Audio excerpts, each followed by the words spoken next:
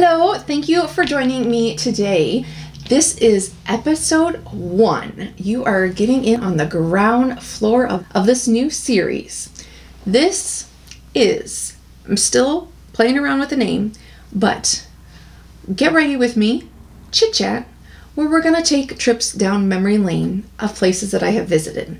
Because I don't know about you, I know some people are traveling, some people are not. I am not traveling, I haven't traveled in a while. And I thought, you know what, I kind of miss it, so let me take a trip down memory lane. I'm going to look at my photos, going to think about the trip, and why not share it with you guys and see if we've been to the same places and if we like the same things. So if that sounds interesting, then keep on watching. Up first is my very first trip to New York City, my first plane ride. Let's get into it. And the other day I was at Marshall's and I was shocked to find the Glam Light, the pizza slice palette. And since when I think of New York, one of the things that I think of is some good pizza. So I thought it would be perfect to try this out today. How cute. I mean, I know this isn't a new palette, but new to me, but such cute packaging. And look at the palette. It says warning on do not eat. And whoops. Here we have the black kind of got a little bit all over the place, but that's okay. So I'm excited. So the year was 1993. The month was May. And even though I had been on vacation before, like we had went on family vacations to like Nashville and Michigan, but I had never flown before. So this was also my first time on an airplane. Remember, this was in 93. And we had told the flight attendants that it was my first time flying because, of course, I was nervous. And they were so nice. They let me go into the cockpit and take a picture with the pilot. The thing that sucks and is kind of weird because my mom lived in New York when she was younger. And most of her pictures from there, I mean, that was, you know, this is pre-digital camera era. So most of her pictures didn't turn out. Like anytime she'd go to develop them, they wouldn't turn out. And on this trip, my first roll and my last roll, I'm pretty sure it's been too long now, but I'm pretty sure like they were just white. Like there was nothing there, even though I took the pictures. And all the rolls in between there turned out fine. So it wasn't like, oh, I had them, you know, inserted wrong or anything, because why would that be? Just weird. So unfortunately, those pictures did not turn out. And as we all know, now that would never happen. I'm going to try this trick that I saw online. You get the eyelash curler if you have hooded eyes, and then you put the eyeshadow, or you could do like a concealer, but you line it on here. So then that way this will create a cut crease of where it should be. So we're gonna see. We stayed at, it was Howard Johnson on 8th Avenue, and it wasn't necessarily in the best part of town, but you know, it was okay. We were safe, nothing happened. That's a little bit more yellowish than I thought it was going to be. By the way, my name is Stacy. If you are new here, I would love to have you join me. I plan on doing videos at least 3 times a week, and it's up to you guys because you need to let me know if you think you'll like this series, and we can just do, you know, different travel places. I have been over to Europe, or we can do travel, and I thought maybe like deep dive into some fashion designers or like fashion and beauty lingo. Let me know your thoughts. Do you think that's a good idea? I thought that it would be fun. And if you are returning, thank you so much for coming on back.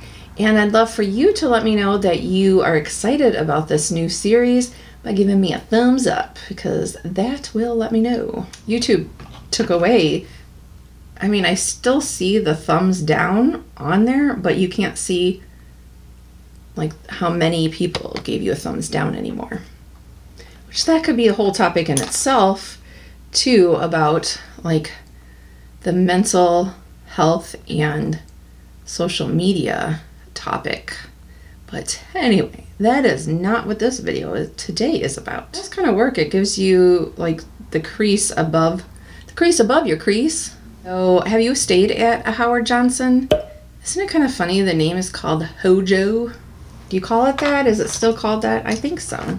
I just remember being like in such amazement of the city and just the energy. And even though I had been to Chicago before, it was just, I don't know. Do you agree if you've been to both Chicago and New York? Like, it's just, they're both big cities, but there's such a different energy in both cities. I don't know. Let me know if you agree. I even went to New York again after I had lived in Chicago, and I still felt that same thing. Like, there's just, I don't know, it's just such a different energy. And of course, we ate at Hard Rock Cafe, and it's funny because I had in my scrapbook area the price guide from when we were at Hard Rock Cafe for the souvenirs. And, you know, this was in '93, so I expected obviously the prices are going to change, but they didn't change as much as I thought, because a t-shirt, like the Skyline t-shirt back in '93, the price was $14 and now it's $27.50. So I know that's quite a bit of jump, but we're talking quite a few years here. The hat was $12, now they're $20, and key rings was $6 and now they're $12. So I didn't think, considering how many years passed, I know how many times can I say that, I didn't think that was too bad. And I'm very happy that we went to the World Trade Center and that I had an opportunity to go up in the Twin Towers, because the next time that I went to New York was in 2002. So I am glad that I got that opportunity to go up in there. Now in February, I don't know if you remember, but in February of '93, there had been a bombing at the Trade Tower.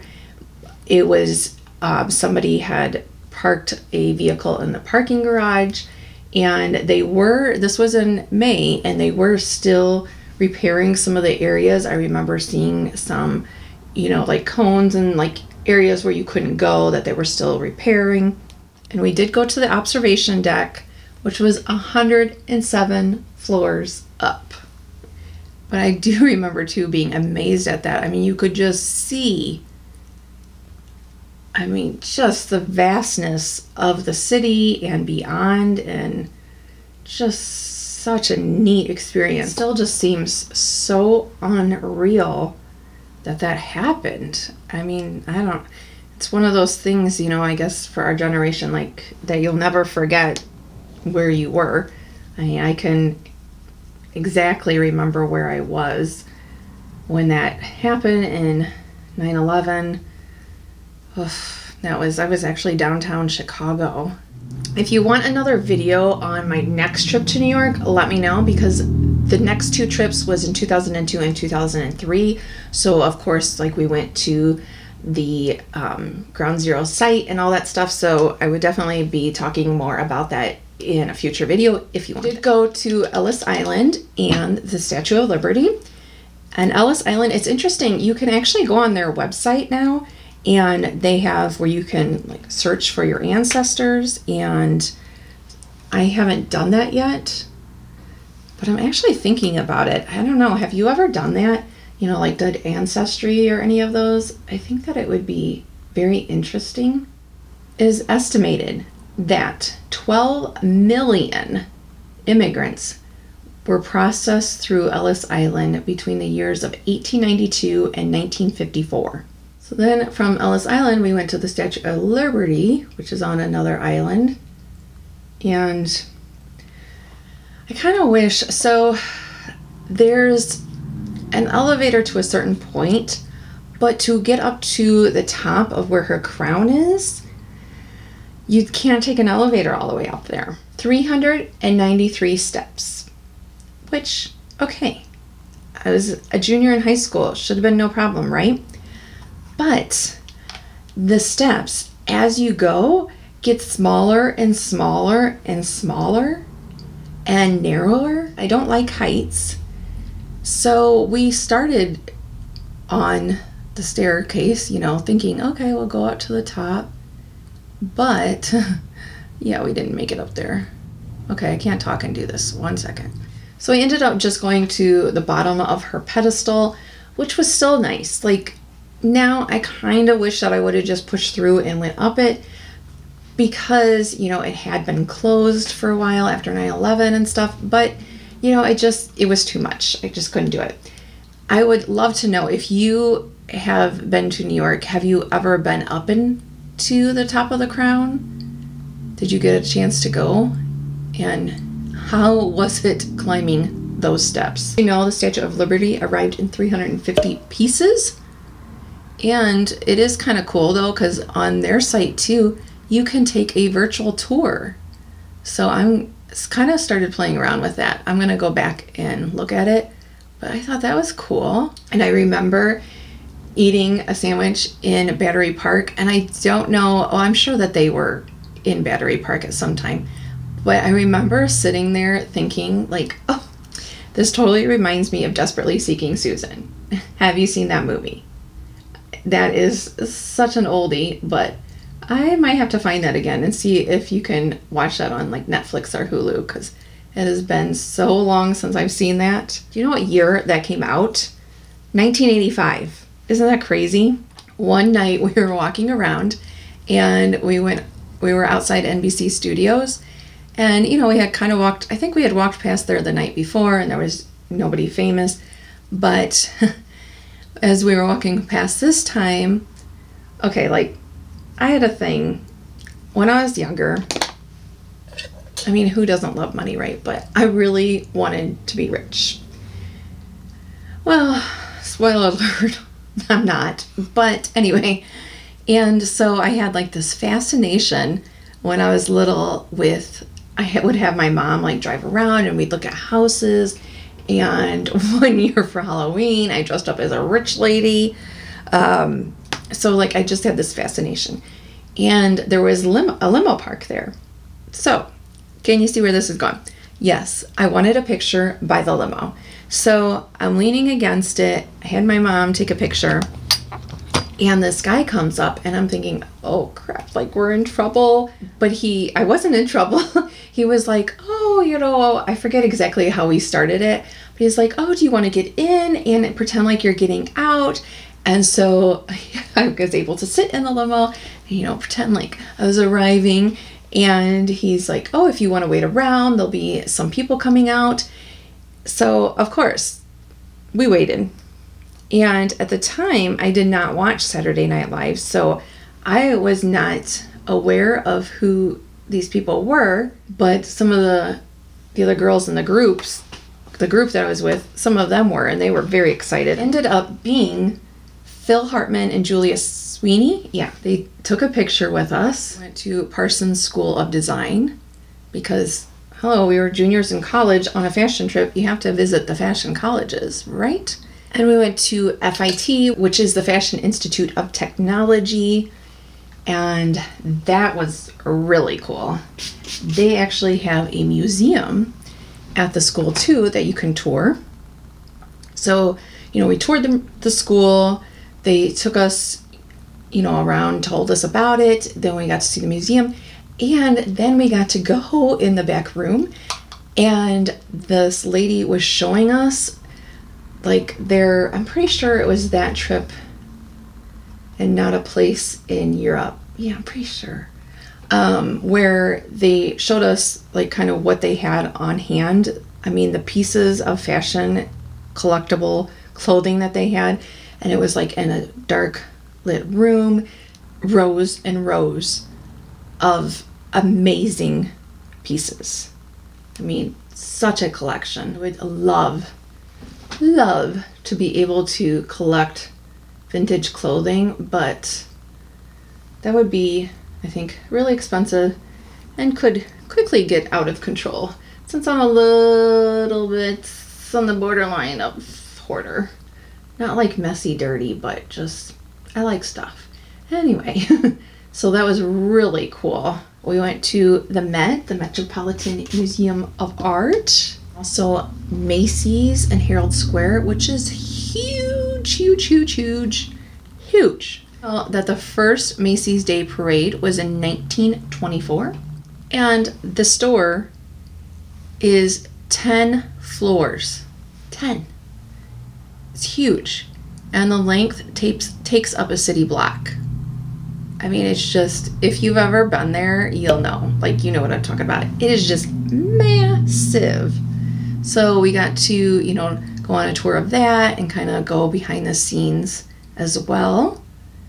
And then another huge highlight that, oh my gosh, like, I was just in awe that we got to do this. So in my fashion class, we would get, the teacher, she got a subscription to Women's Wear Daily, WWD, which it's a daily newspaper, and it is kind of considered, well, it's like considered like the Bible of the fashion industry. I don't mean that to be like anti, what am I trying to say? Like make light of religion in the Bible, but like just to kind of give you the scope and the scale of how important this magazine is, or newspaper, excuse me. Like, it can make or break a designer. We got to go to their offices. Mr. Fairchild was like sitting there. We didn't get to meet him, but we got to see him and walk through the offices.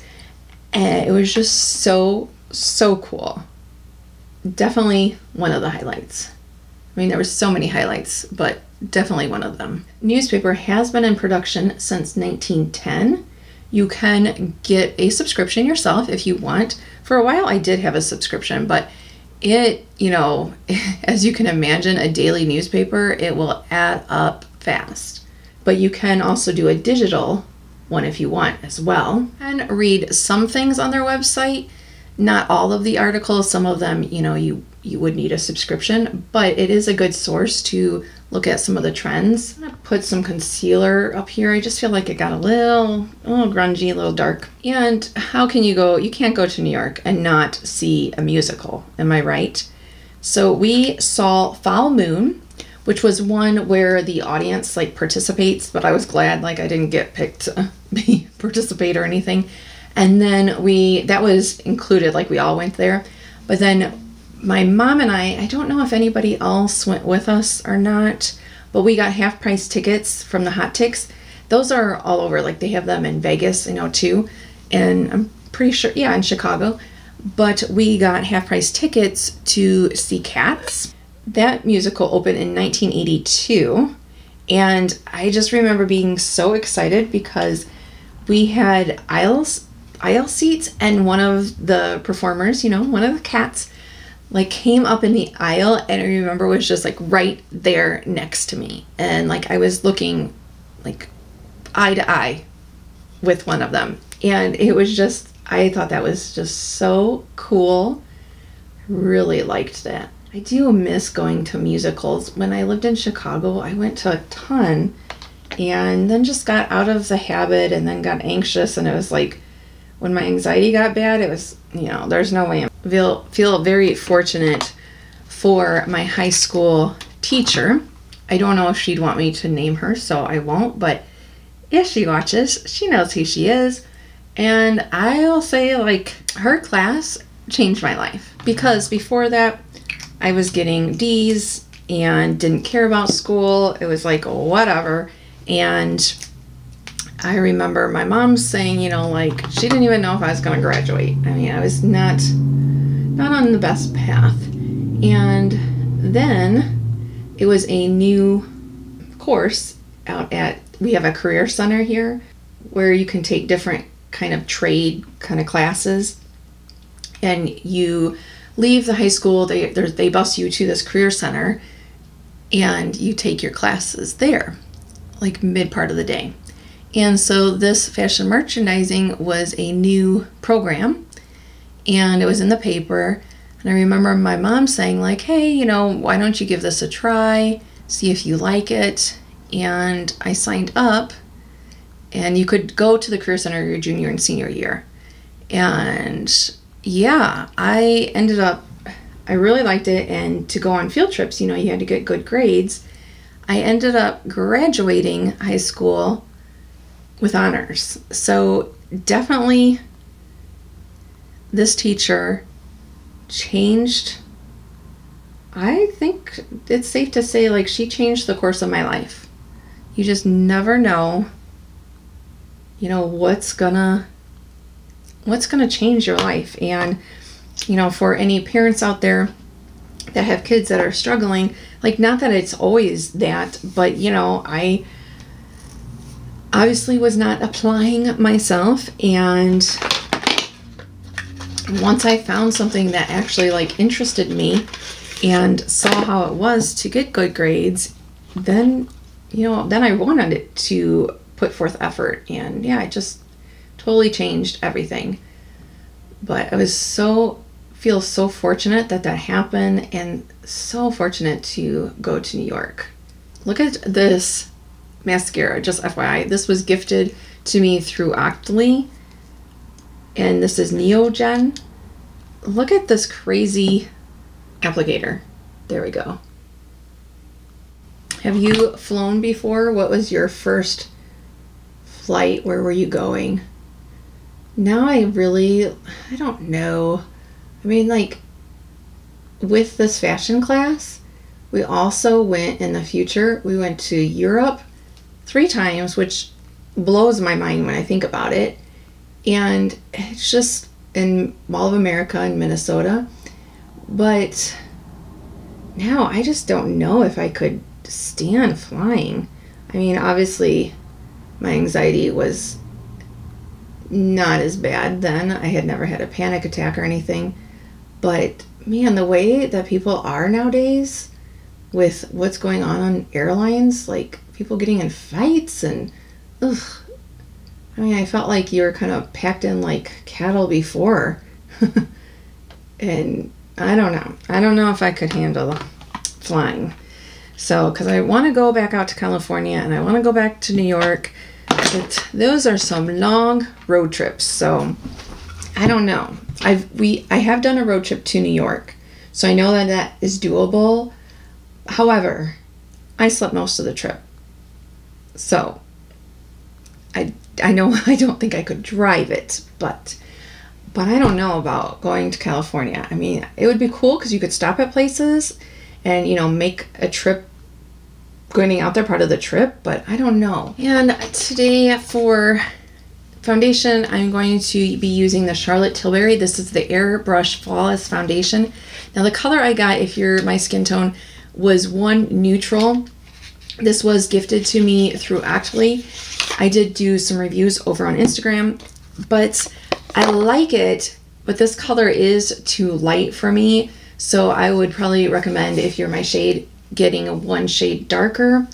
And it is a little bit, I have dry skin, I'm in my 40s. It is a little bit drying on the skin. So today I noticed that I like it more if I mix it in with a moisturizer. But today I used, these were in the Ipsy Huxley Secret of Sahara mask, oil and extract. And my face, I thought this is the perfect time to try the Charlotte Tilbury again, because I know how that usually performs. And I mean, this mask made my face feel so soft. There was tons and tons of product on it, but I feel like really, really hydrated. So I thought perfect time. And what I like to do, and for contour and bronzer, we are using e.l.f. What I like to do for my contour is I actually do that underneath my foundation a lot. Not always, but sometimes. The reason for this is I have a little bit of a heavy hand. So sometimes I can get a little much. And this way you can correct it with the foundation over it. And then if it covers too much, you just add a little bit more on. But for me, I feel like it works better. And then I'm also going to try out, this is the new e.l.f. sponge. What did I do with the packaging? This is the angled silicone face sponge, and you're supposed to use the silicone side to bounce on the foundation, and then you use the other side to blend out. So that's what we're gonna try. Oh, I got a lot on. This makes me think of like a bingo daughter, you know, like marker. Boop, boop, boop. Maybe a little too much. So, but let's bounce it out. Bounce it out. Oh yeah, that's too much. Oh gosh, too much, too much. Anyway, I didn't put any primer on this time. Usually I do put a primer and I spray a mist, but my skin felt really hydrated with that. But this does not seem to, like, it's blending in well, the sponge, dry even, but it's looking a little dry and patchy. Yeah, we're gonna have to fix this. I just kind of want to see, I'm putting it on the sponge and kind of to act as a concealer, just to kind of see how that works. And I would take a taxi if you never have. Although if you never have, like, they can drive kind of crazy is what I remember. So just be warned at that. And I don't know, the last time I was in New York was 2008. So, right? Yeah. So obviously it's been a while, so I don't know if this is still the case, but there is a lot of noise, a lot of sirens that you hear, a lot of horn honking. Yeah, actually, like putting on, I'm gonna try this more, but putting this on and then using this side like for your concealer seemed like it worked really well. Okay. But I actually found at the time, and well, actually every time that I have been to New York, I have found, and the New Yorkers really nice. I feel like they get kind of a bad rep, but you know, like they were really nice. One trip, I forget what trip that was, but I remember it being like so like, oh my God, this is awesome. Because we were walking around and people stopped me and asked me for directions. And I remember thinking like, oh my God, like I look, obviously, they think I'm a New Yorker.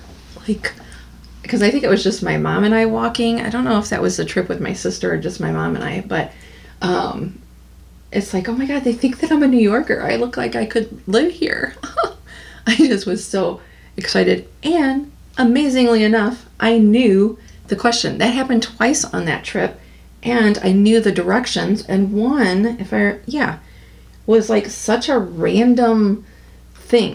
It was, if I knew where Kinko's was, like the copy place, I don't know, is that still around?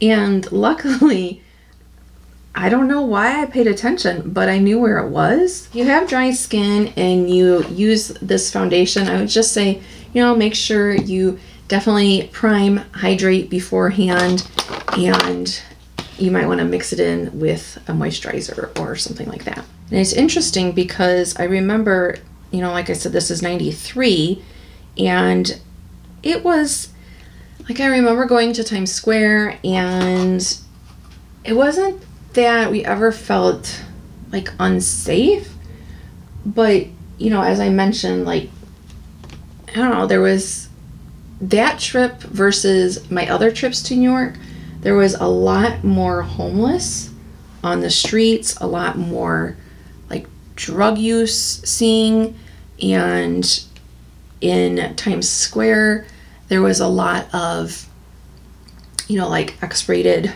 shops and like, I'm pretty sure like peekaboo shows or whatever. And then when I went back on the other trips, there wasn't as much. I mean, there was still homeless, but it wasn't as much. They also cracked down on buying, I don't know what you can say on YouTube. Sometimes they're picky with stuff, but on this trip they had, I remember like in Rockefeller Center and in Chinatown, there was lots of places where you could buy things, mostly purses, but like watches and sunglasses too, that looked like more expensive things that you were getting at really cheap prices, so they weren't authentic, if you know what I'm saying. Like I said, I don't know what you can say. There's like certain things that YouTube does not like you to talk about or say, so I don't want to get flagged. But at the time, I will admit, We did buy some of those items, and now I would not, but at the time, and it was just so weird. Like, they were on the street. Like, there would be a person in Rockefeller Center with a big like blanket down, and all these different designer looking things, purses, sunglasses, scarves, and I don't even remember how much they were selling stuff for, but it was just so weird that it was like just out in the open. The next time I went in 2002, they had definitely worked on cleaning that up, and you didn't see any of that type of thing like in by Rockefeller Center or that. But in Chinatown, this is Bobbi Brown lip color in Brownie. There is a slight scent to this lipstick if that bugs you. Can't smell it when you're putting it on, but if you go like that, there is a slight scent. Very creamy, very easy to apply. Here is the new e.l.f. Setting Spray Blue Light Micro Setting Mist. I've not used this before. It's a very, very fine mist. There is a little bit of a scent.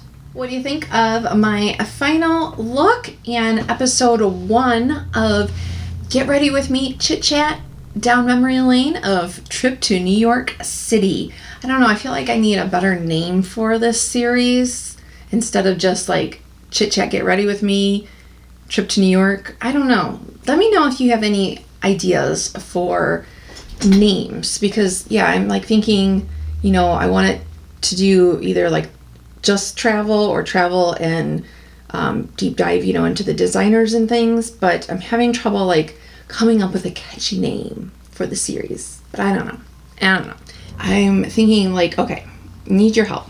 So these are my ideas. I can do either New York City again, like part 2 or part 3, talking about the 3 other trips that I took there, or I can then pivot to Europe, and I thought maybe go through the places that I've been with this fashion class as well. Or I was thinking that I could do like, okay, talking about New York travel and maybe do part 2, or I could focus on a New York designer, like Donna Karan or Calvin Klein, something, and then do another New York, and then go to Europe. And like if I talk about Paris, then the following week talk about Chanel, one of my favorite designers to study. But yeah, let me know your thoughts. Like, I have so many ideas, and I love talking about these places. I love talking about fashion designers and fashion lingo and stuff. So I hope that you guys will like this series and that it'll be interesting, because I have so many ideas. I'd like to do it weekly. I don't know. I guess it'll just kind of depend, like, if you like it or not. But let me know your thoughts, because, yeah, my head is just like, I sat down and I was thinking, okay, what do I want my channel, you know, for 2022? What do I want to focus on? And, like, my ideas, if I have more ideas than I have time to film and edit, but, you know, and because I'm thinking, like, this series and then the purchase or pass, I still like that, where I compare shadow, like the new palettes, some of those with shadows that I already have, because I've went a little crazy in 2018 and 2019, not so much the last couple of years, a little bit still, but I'm really wanting to get excited about things that I already have, use things that I already have. So I think that that is a great series, great way to do it.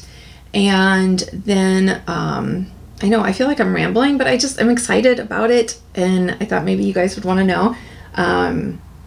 Thinking about incorporating, like, I really say, like, I love beauty from skincare to fashion, and I want to incorporate all that.